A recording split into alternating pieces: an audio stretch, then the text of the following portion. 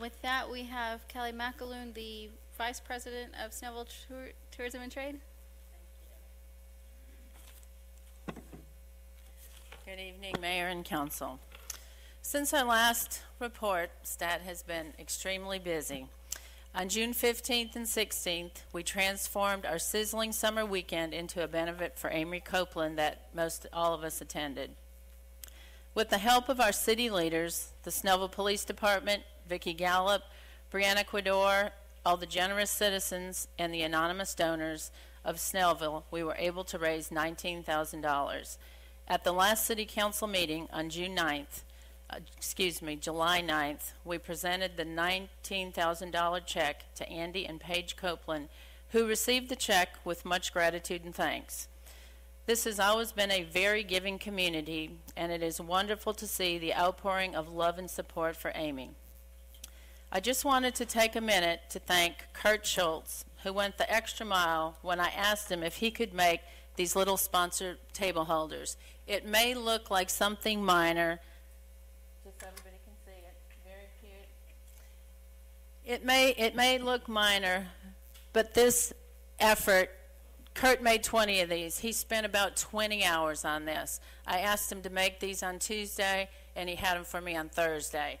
And of course, this came out, and we had to have the art put on both sides with our sponsorship, and who better to do that is Kathy Emanuel. And Kathy said, sure, Kelly, when do you need them? That's the kind of volunteers we have in Snellville. And honestly, I have never worked with a more dedicated and committed group of volunteers than we have here. Together we can do so many things and accomplish things in a very big way here. I want to again thank everybody for making Amy's weekend so perfect. Our next event was the 4th of July. For those of you who couldn't make it, you missed an awesome event. This was an extremely successful event and was run on a very skeletal crew.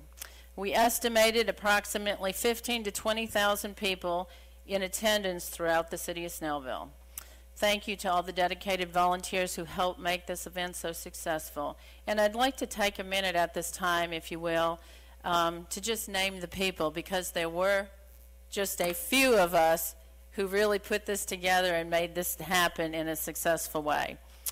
Want to thank Mayor Couts, Mayor Pro Tem Witz, Councilman Howard, Councilman Emanuel, Councilman Sabah, Councilwoman Kraus, former State Representative Melvin Everson, former Councilman Kurt Schultz, Stat Board President Don Britt, Stat Board Member Barbara Bender, Stat Board Member Susan Chapelier, Stat Board Member Brian Penley, Stat Board Member Gretchen Scholes, Kathy Emanuel, Marcy Ferris, John McAloon, Joe Burnett, Tricia Rollins, Gail Deal, Carl Heisman, Jay Krause, Charlene Adams, some South Gwinnett High School cheerleaders, the First Baptist Church, Craig Barton, and the Public Works crew. Special thanks to our presenting sponsors, Summit Chase Country Club and Eastside Medical, who sponsored the wonderful display of fireworks. And also want to thank Hamilton Financial for their sponsorship of the 4th of July as well. This was the largest crowd ever in attendance in Snellville for the 4th. And a huge thank you to our Snellville's finest police department for doing a fantastic job with traffic control and keeping us safe.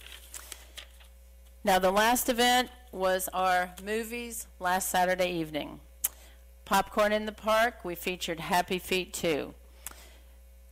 We want to thank Councilman Howard, who came out and joined us, Stat Board Member Gretchen Schultz, and Stat Board Member Aisha Cooper joined us with their grandchildren and children. This was a great movie. The weather held out and the clouds moved on, and the movie was enjoyed by all.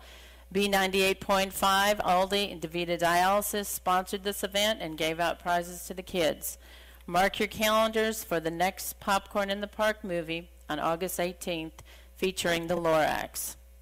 Activities will be held from 7 to 10 at Briscoe Park.